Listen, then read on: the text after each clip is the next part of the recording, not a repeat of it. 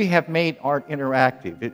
We have made art that has a social purpose, that connects people, that requires people to collaborate and form community, to create it, to fund it, and isn't considered done until people actively engage in it and interact with it in the desert. I don't care about what people believe. I care about their actions, and I care about what they do and what they most immediately feel.